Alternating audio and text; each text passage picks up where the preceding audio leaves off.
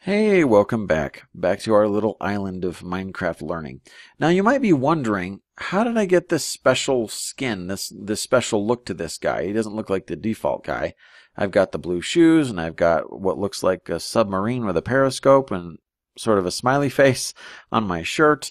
We call that Happy Sub. It's a little character that I do with the kids, and they really like it. So anyway, this is my skin, and I thought I would show you how to do that now.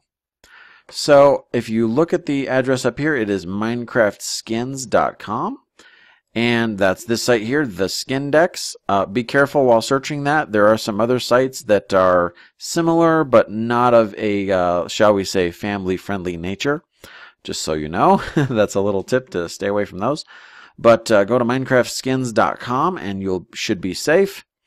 And so you can see I've got the daily top skins here. I click top and you can see all the top ones today. There's all kinds of different ones. There's Popcorn Girl and Mario Girl, and there's Ice Panda Boy, all kinds of crazy ones. Here's Iron Man down here. Let's go take a look at that one. So these are all skins that you can kind of take a look at and preview, and you can actually do several things with them. You can see the front and back. You can see here that it's a 4-pixel arm, or the Steve model. Remember we mentioned there's a Steve version and an Alex version, which is the 3-pixel arm model. So that's the newer one, the Alex model. So Steve is what most of these are in, because these are older skins usually. And so you can take a look, and you can actually click different environments here to kind of see how your character would look in Minecraft in different places, just to kind of give you a feel for it. There you go, just some kind of different scenes. So that's kind of neat. You can kind of get a feel for how that character is going to look in Minecraft.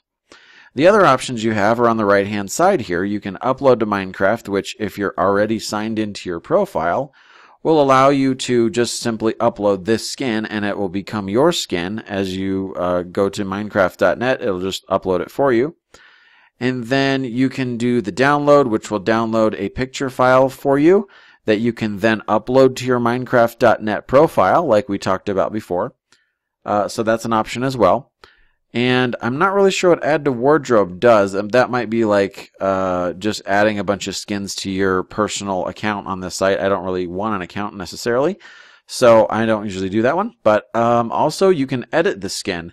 So you can actually click this, and it will load up the skin you were just looking at in like a Microsoft Paint kind of interface. So you can, change colors, and you can do a bunch of things, erase and all kinds of stuff. So you can actually edit this skin, and you can turn it around in 3D by left clicking and just moving your mouse. You can see the top of the head and the feet and just see the whole thing. So you get a really good idea of what your skin's going to look like. Oh, now I'm coloring him. Hold on, now I can undo that. There we go. So you can just get a good idea of what's going on. This skin looks pretty cool. People have done some work with like the colors and the gradients to make it look really spiffy. So in this editor, you can even turn off different parts to make sure that while your arms move, they look correct as far as the character model goes.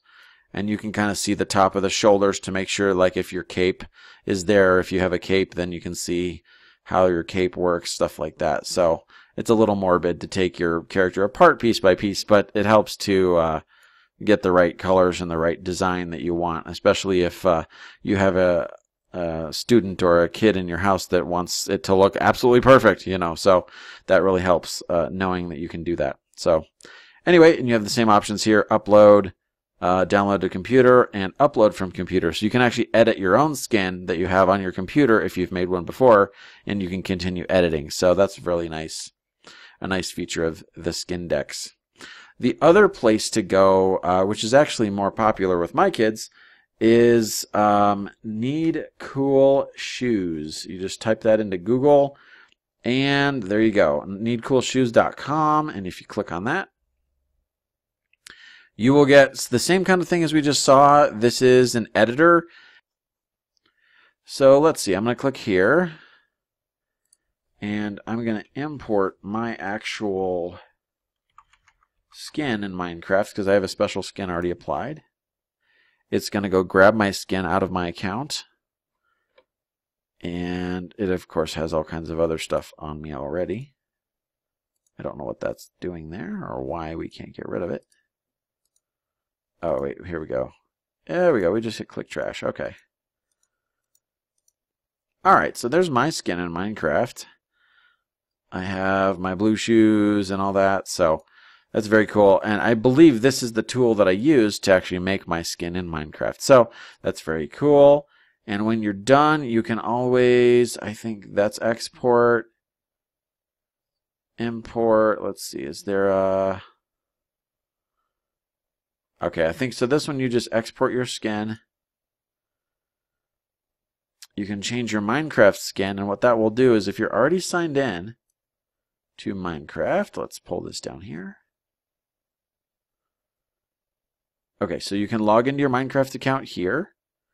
And I'm not going to do that right now, but then you click profile and then you can change your skin as we saw in the previous video. So that's all you do. You just have your skin downloaded, download to computer, or you can just change it directly from here. So